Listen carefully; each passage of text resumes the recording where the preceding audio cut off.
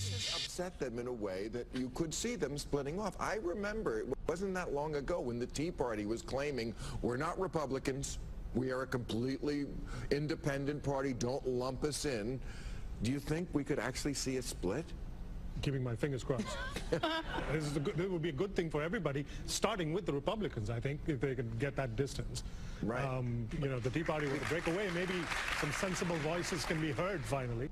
Yes, yes. Welcome to Give Me Five, ladies and gentlemen. Bill Maher and Bobby Ghosh, who I'm not sure exactly who he is, hoping that for the good, again, for the good of the Republican Party, the Tea Party splits away, the party breaks in two over disagreements over immigration, etc., and it'll be so good for the Republican Party. I love it's heartwarming when Democrats, left-wing liberals, are looking out for the betterment of the Republican Party. Then comes in author Max Brooks. I believe he's the son of Mel Brooks and Anne Bancroft.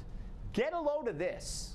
You know, this has happened before in history. In Germany in the 20s and 30s, there was this right-wing reactionary element that was so terrified of anarchy and communism that they said, you know what, there's a group of street thugs that are real ideologues, and they're willing to take it, and they're willing to bloody themselves. And, you know, once they get into power, we can control them. And that was why they backed him. We can control this. The Tea Party are the Nazis, according to this writer. Now, you would think the son of Mel Brooks would know better. You would think anybody with an education would know better.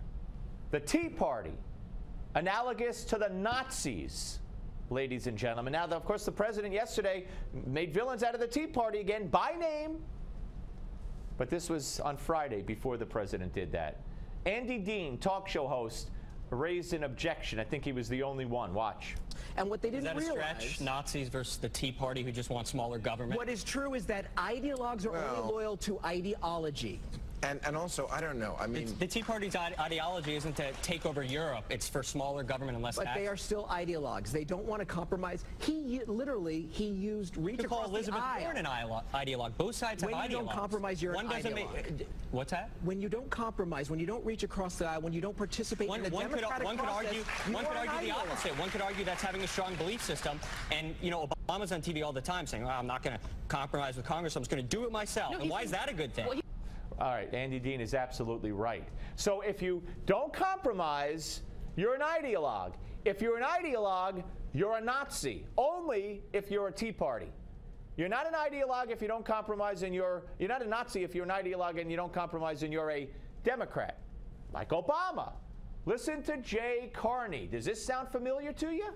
How this plays out obviously depends on the actions that the Congress takes, but it is absolutely the president's position that, you know, he won't negotiate under threat of default or continued shutdown of the government, you know, budget priorities, because the Republicans are interested in holding the economy hostage and the middle class hostage to try to achieve through that process what they could not achieve through Congress in the past, through the courts, or through the ballot box.